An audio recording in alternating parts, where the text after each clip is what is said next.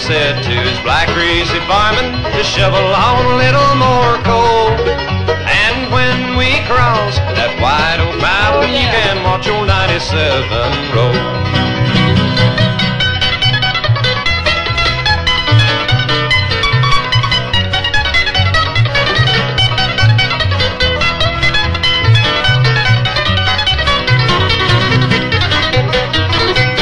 Mighty rough road from Lynchburg to Danville in a line on a 3-mile grade.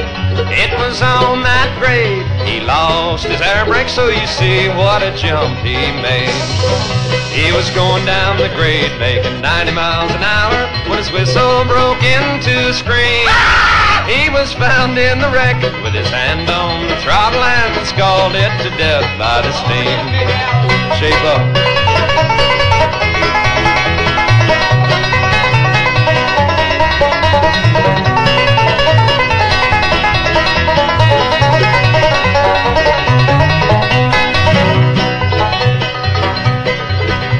The telegram came down from Washington Station.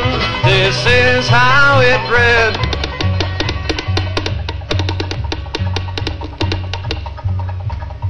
The brave engineer that rode on 97 is lying here in Danville dead. Thank you very much. You wouldn't clap if you knew what he said. So ladies, you must take a warning from this time on and learn.